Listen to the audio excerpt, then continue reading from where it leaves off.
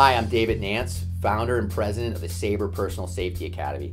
Having created programs that have trained over 4,500 law enforcement instructors around the world, one of the best pieces of advice I can give you is to be prepared to use your SABRE pepper spray when in a high-stress situation facing a dangerous threat.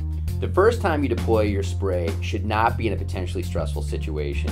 Think about it. Martial artists practice for years in order to master their craft.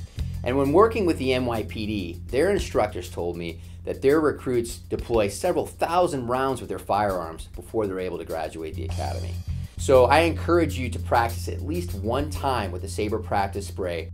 Some of the advantages that practice sprays provide: it allows you to become familiar with how the spray feels in your hand, how to unlock the product so it's ready to use, how to present it using your thumb and spraying so you can see the distance that the product fires, you can improve your accuracy, and you can do all of that with a can that's designed exactly the same as your SABRE product. And it's a very inexpensive way for you to become familiar with the SABRE product so you're better prepared to protect yourself in a very high stress situation.